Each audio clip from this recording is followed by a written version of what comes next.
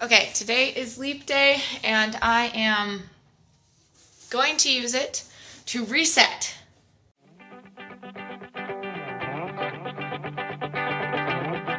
I have felt like garbage the past couple of weeks.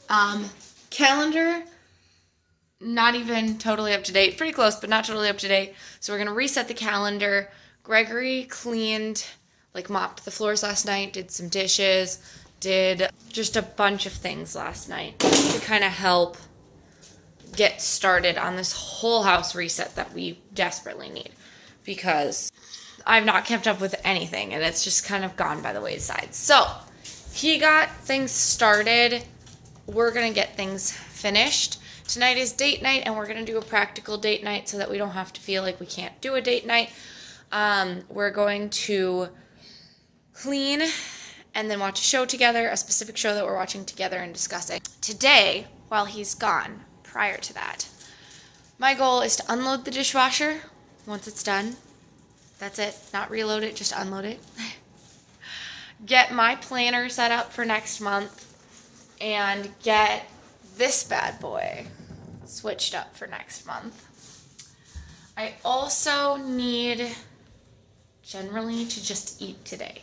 I have a weird mucus situation going on that my husband brought into this house. I blame him. Or at least he's the one that got sick with it first. So I'm going to give everyone some medicine, and then I'm going to sit down to work on my planner and then my computer. Okay, I filmed my 9-week update, and I got my planner updated for March and up to date, up to today for February. So I can't do my totals or anything until tonight, but that'll be quick.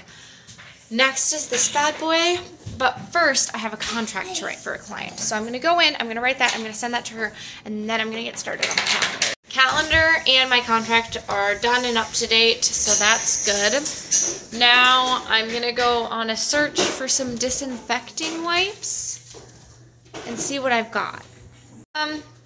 Someone's also getting ready for a nap, so I'm going to put these away, get on the carrier, put Azariah for a nap, and let Gabriel watch his nap time show. Good morning. It is 9 weeks today. I tried to curl my hair yesterday, and it was only partially successful, and it's a little frizzy, which I can put an oil in it to make it less frizzy, but I'm just not ready for that yet. Maybe later today if I get irritated with it. But anyway, the past week has been slightly better than the prior week. Just exhausted, feeling like garbage in general. I've had the worst diarrhea, which is really random, but I did crave hot and spicy Cheez-Its, which I craved the Tabasco version of that with Azariah twice. These were really good. They were really, really good. Generally, I feel very pukey. I have yet to puke. Just feel very pukey. I have something in my sinuses right now. I think that's from Gregory, though, less from pregnancy. It's really irritating because it just feels clogged, and it feels like it's clogging up to my ears. My UTI finally resolved. I have mild irritation, I would say, from time to time, but nothing serious anymore, thankfully. So I'm glad that I treated it, even though it was the most confusing directions that I think I've ever gotten from a medical professional, and I've gotten some confusing directions from a medical professional before.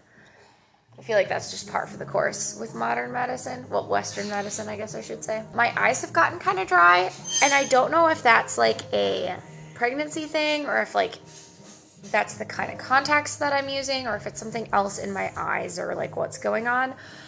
But with my contact lenses, they've gotten kind of dry, so I've started using a contact lubricant that you put into your eyes before you put in your contact lenses, to kind of lubricate that so it doesn't stick to your eyelid, which has been the issue that I've been having. And just in my right eye, not really in my left. Eating is difficult. I want a little bit of everything and not a lot of anything. Usually, generally. Eating too fast, too much, or not enough will make me feel sick. Or not eating will make me feel sick. I have to eat the perfect amount, the perfect time. And it has to be the perfect taste that I definitely totally want, or I just can't do it. I've been drinking a lot of water, by a lot I mean like 80 ounces on average, along with my other beverages between like milk or something else. I have occasionally allowed myself some pop because that's like one of my more favorite things, but I've kind of slowed my roll on that. I haven't really had much coffee, if any. It just doesn't sound good, and I have to want it to drink it, so I haven't been drinking much coffee. Occasionally an iced coffee sounds good, and that's like it. And it's like mint. I'm gonna try and get into drinking tea. I'm thinking red raspberry leaf with, my sister suggested a tiny bit of pure maple syrup for like sweetness, and then lemon in it.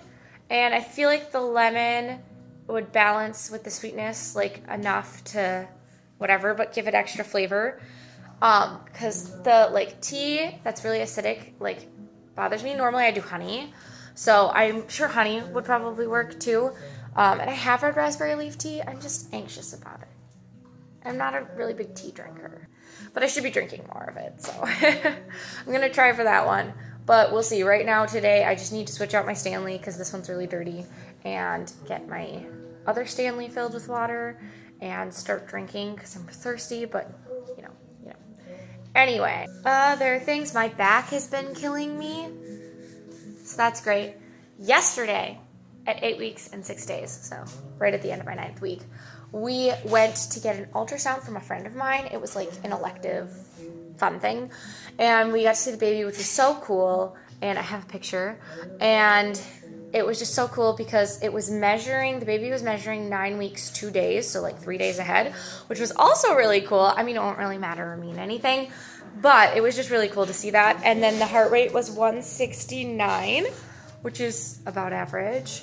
And yeah, my friend that was doing it for me was telling me a bunch of different things, and she's like, oh, this baby came from your right ovary, and like all the stuff that I like didn't know. So it was very cool. And she's like, I'm sorry, I wish I had more to show you, but you can't really do much at this point. And I was like, this is all I wanted, because always leading up to like my 12-week appointment, I get like really anxious of like I want to hear a heartbeat or like see it, and you can see it on the screen in an ultrasound really well almost every time. When I went in with Azariah at 7 weeks, we could see the heartbeat. And there was another girl there that was like almost 7 weeks. She was like 6 weeks something. And you could see her baby's heartbeat just going, which was so cool. So that has been really, like, I don't know, it was a really fun, cool experience, and I'm just really thankful that I have a friend that can allow me that, because I feel like it's just a lot lower pressure to be able to go in and do that in like a private setting, and then like go to my midwife appointment. Like, okay, you know, every time that you go in, there's that little bit of anxiety, like, well, what if we don't hear the heartbeat over like the monitor? But knowing, okay, there was one at one point in time. You know, I haven't been like sitting here waiting for the past 12 weeks and my baby's just sitting there. I don't know, I'm wording this poorly, but it helps a lot. And I feel like anyone who's been pregnant or has had like miscarriages really understands that. I have not yet.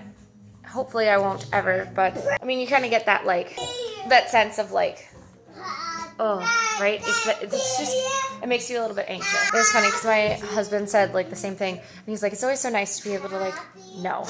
And I was like, I agree with that 100%. That's pretty much the 9-week update. Let's view the belly. One thing I did yesterday though, I went and I looked through all of his like belly pictures and kind of like matched them up with the week. Generally, I was off by like a week or two or something, but with him, I started like seeing the bump really form at like 13 weeks. In the way kind of like where you can tell like your uterus is coming forward. So I'm interested to see when it happens this time, and I probably won't notice it till after the fact, but it was cool to look at. So.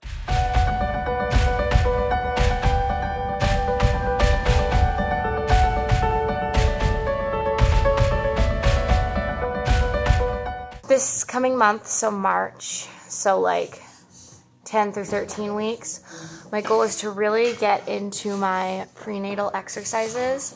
I'm starting dance, potentially a play, so I'm hoping that will keep me a lot more active. And a friend of mine yesterday theorized that yesterday was the last really cold day for the season. We'll see if she's right. I love listening to her guesses because she's been really right this year, which has been cool. So hopefully that's the case and we'll be outside more, and I'll be starting my garden this month, but we'll see. That's early for Minnesota. For those of you who are not from Minnesota, March is really early. Normally we can't get things in the ground until like April or May. We'll see how that goes. And yeah, thank you so much for watching my 9-week update. We're gonna finish up this leap day video on March 2nd. It's beautiful outside. It's supposed to be like 60 something, and if the clouds will clear away, it should be really warm. But I've been working on cleaning out my car, and I should have done it before and after because it's crazy difference. But we are in super spring cleaning mode and like getting everything set for spring. It's just fun. So, cleaning out my car. Love, Genevieve.